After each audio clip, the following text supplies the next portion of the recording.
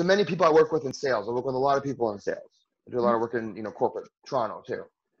And there's a week before this big sales pitch, or when their quarter's coming up, they start working it up in their mind.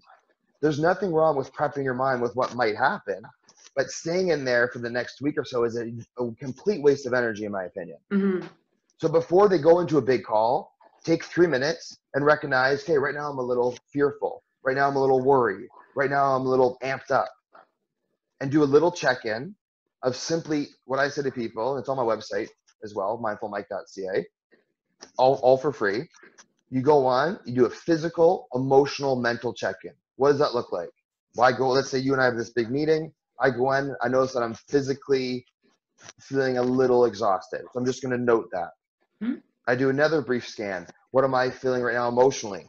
Okay, right now emotionally I feel a little anxious. What does that feel like? I can feel my chest, my heart maybe up a little bit. And then I go mentally, my mind is going to the future. You noticing that isn't going to change that experience. What it's going to do is not going to make it worse.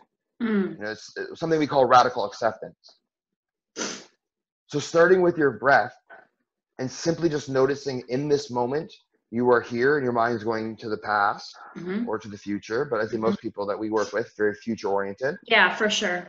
Right? You notice that as a future thought and then you come back.